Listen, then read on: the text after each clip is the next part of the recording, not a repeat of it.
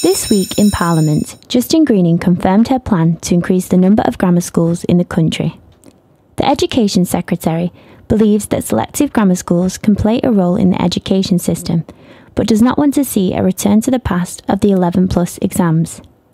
Theresa May had agreed that the government should build a new wave of inclusive grammar schools, with a 21st century approach, giving equal opportunity to students of all backgrounds. We need to basically look at every child that's having an education in this country. There's ways of scaffolding children up so that they can be the best of their highest ability.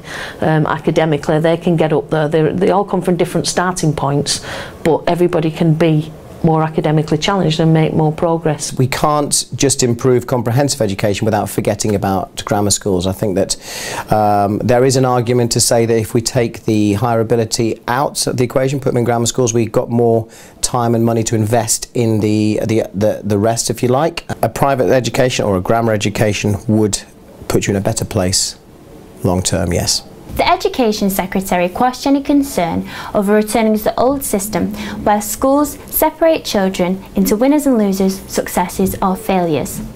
Labour, however, opposed this view by stating that it will be the children that can afford tuition fees that will get ahead and the disadvantaged that will be left behind.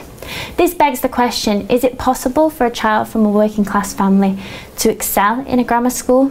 Or do children have their futures mapped out according to their postcode? With parents paying higher fees for exams, uniform and travel in grammar schools, it is still a political debate as to whether grammar schools can be inclusive. Jem O'Reilly, Keys News, live at 5.